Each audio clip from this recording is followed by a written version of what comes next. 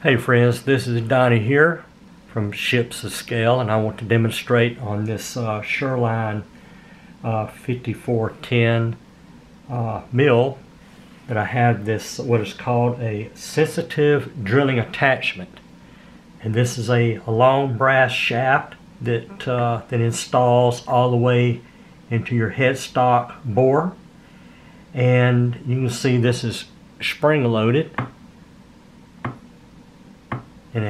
And what the main purpose of this is that you have more feedback in the feeling of what you're drilling into, rather than if you use your hand crank knob at the top of the column. Sometimes you get carried away and you can't get any sensory feedback of what you're drilling into. So with this little attachment here, you have a little bit more control of what you're drilling into, the feel of the material and stuff like that. So I'm going to go ahead and turn this on here, and as I turn this on, this knurl knob is going to start spinning. It's okay to grab the knurl, and not this, of course. This is your tool holder, and you don't want to grab your little Jacob's chuck. That's obvious. We want to stay and we want to hold the knurl. Now we can hold the knurl as we turn on the machine if you want to. That's not a problem, so we'll just do it that way. Okay, as you can see, I have a little bit more that springs back. So I'm just going to take this. This is about a 1/16 inch drill, and I'm just going to just pull it down. You can see it already drilled a hole. I can just lift up and just kind of clean it out or whatever. And it has a spring. You can adjust the spring on the inside.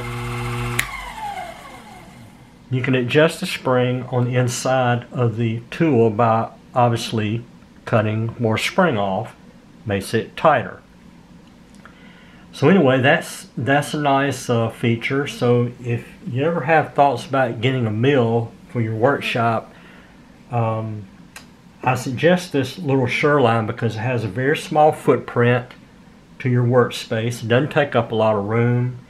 Of course, it does metal primarily, but as you can see, I'm dealing with wood. Now, one of the other things is that once your table XY is squared off and true, now if I need to, I can come down and move my axis and turn it on and drill another hole. And I can move my axis again and drill another one.